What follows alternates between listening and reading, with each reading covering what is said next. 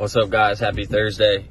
I want to get on here and clear the air on some stuff, kind of voice my opinion, voice some raw emotion to you guys, and get out the truth so that you guys can kind of understand what's happening, so we can all be on the same page, because the media really is terrible, man. The media is terrible, and they do some evil things to create stories and to make things sound better, makes things sound worse. And truthfully, I'm disgusted the way the media has handled this whole situation surrounding our team. And this is why, based on my feelings, I want to get on here and express the truth to you guys, and moving forward, kind of the learning experience, and maybe some things taken away from this whole experience. But yeah, out in Chicago, we played the White Sox, and a couple days prior to leaving for this trip, the MLB came up with these new protocols that required a curfew and some other things that would keep us more isolated as baseball players and contain us more in like a bubble type sense. And after my start, I went out to dinner with some buddies. We ended up going back to his place, same group that we went to dinner with, and we opened up baseball cards, picked our top 2 dudes from each pack. We're throwing bets down, just having a good time, hanging out.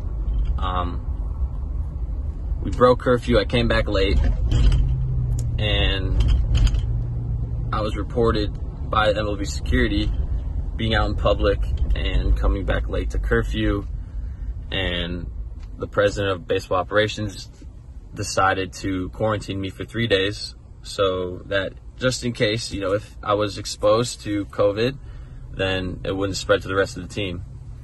And it was a great decision on his part. So I did my time. I rode in a car service back to Cleveland, and I've quarantined for 3 days.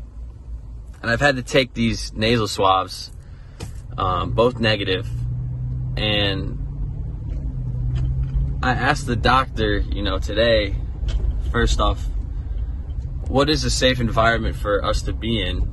Because things are inevitable. You're going to see people. You're going to socially interact based on, you can't sit in a room all day, is the truth of the matter. So I wanted to know how we can be safe, and moving forward, how I can basically make sure no one else gets put at risk, who are at high risk and danger.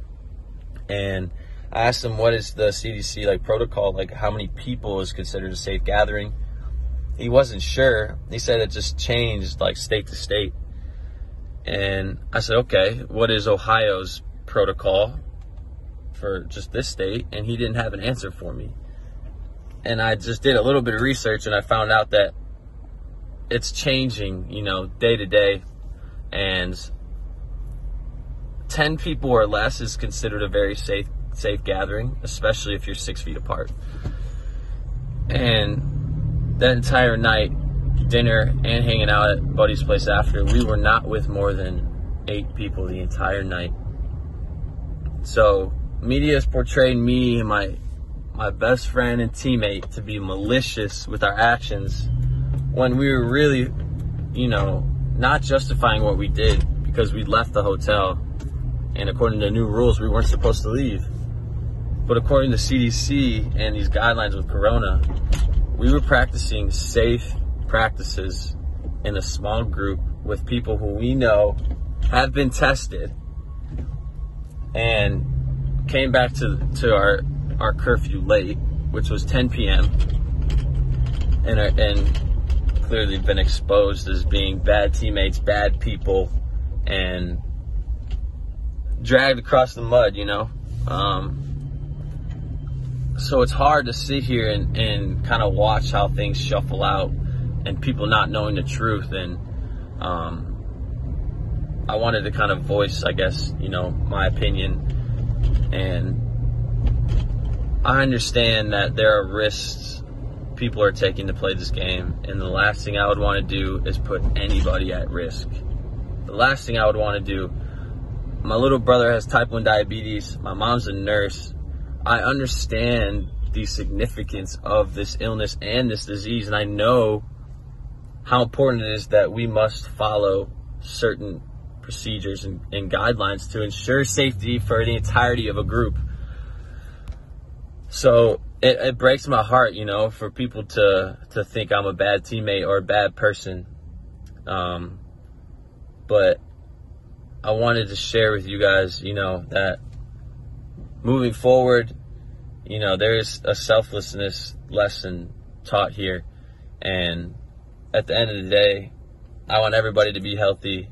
I want to be a good teammate. I want to win baseball games, man. That's all I want to do. So whatever it takes for me to get back on that diamond and start shoving it up people, trust me, I'll be ready when they need me. But I wanted to get on here and just express to you guys kind of the truth of what happened, how this whole thing kind of got blown into a case study on coronavirus. And, you know, moving forward, I want you guys to know that the most important thing to me is my teammates and my family and the people I care about. And, you know, I care about all you guys. If you care about me, I appreciate you, but I just want you to know there's no malicious acts being taken by anybody, me or my teammate, and all we want is the best for everyone and for us to win. So sorry for my rant. If you guys spent the time to watch this, thank you, and have a good rest of the week. Let's go, Tribe.